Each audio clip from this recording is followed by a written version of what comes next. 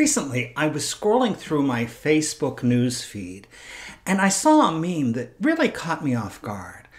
I read it and then I read it again and I realized that a lot of people responded to it and their responses were positive and they shared a lot of personal stories. And I read the meme again to make sure I got it and I thought, no, this is just wrong. What the meme said was this: our best growth is a result of suffering.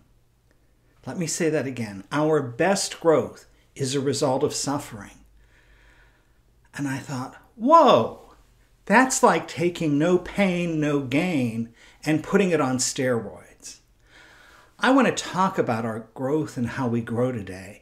And as I do, I want to invite you to subscribe to this channel and to click the bell so you're notified of future videos. So let's think about this. When a child is born, there has to be trauma for the child. That child is being pushed out of its mother's womb where it was safe and warm and comfortable and nourished, and into a cold and sterile delivery room where it's then handled by all kinds of people and has sensations that it doesn't recognize and then has to feed itself and breathe and all these new things. So yeah, that has to be rough. It's a good thing we don't remember that. So I can see that thinking about something like that, you could say that growth starts with pain, with suffering, with something like that. And it is true that in the last 10 years, psychologists have really been studying something that's now called post-traumatic growth. We used to think that when someone had a traumatic event in their life, that it really just damaged them, that they were never really quite their self, that they had diminished capacity. But what we know today is that even after an experience of trauma, people still keep growing. We grow and become more, and yes, we may have that PTSD or traumatic memory or whatever it is, but it isn't that ends our life, that we grow around that. Some people are able to grow through that, but there's still growth. My point is that growth is how we're oriented. Growth is part of our programming. We are oriented as human beings to grow. We grow through all kinds of circumstances. You know, a child grows from childhood to adolescence to young adulthood, and we keep growing through adulthood. It's what we do. Think about it. You know, a child grows out of their clothes, grows out of their toys, they become more, and that growth isn't about pain or suffering. Yes, pain and suffering can come into our lives.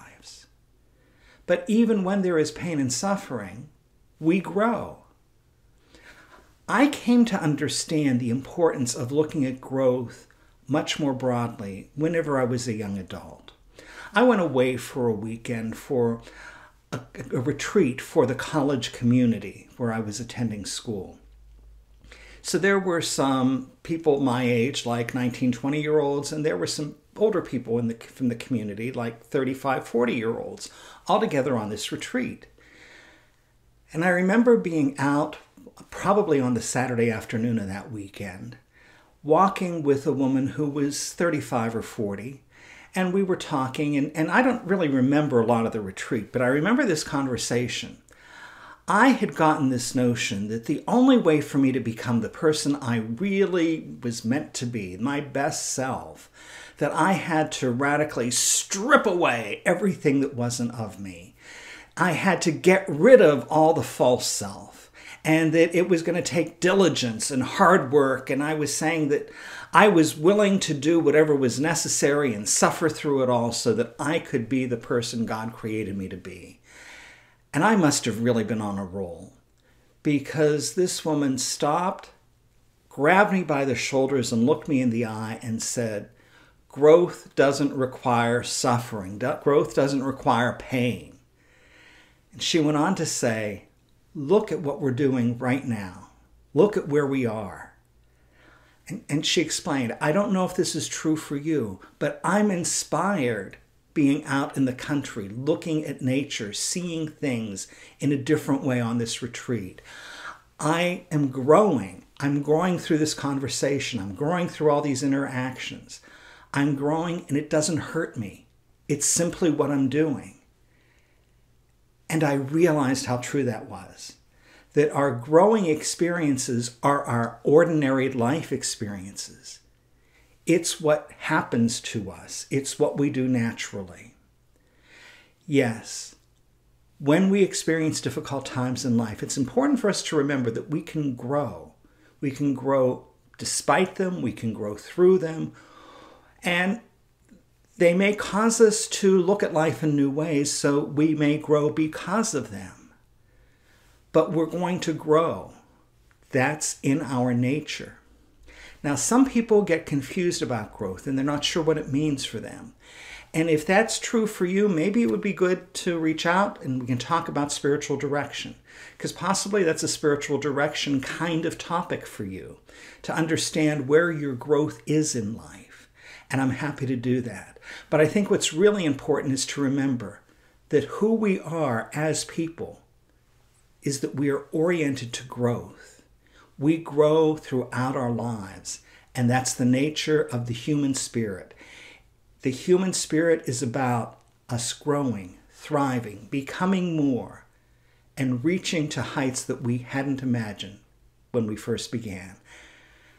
Be sure to subscribe to this channel, like the video, share the video with others, make some comments about your own experience of growth, and know that I really appreciate the time you spend with these videos on spirituality beyond borders. Have a really great day.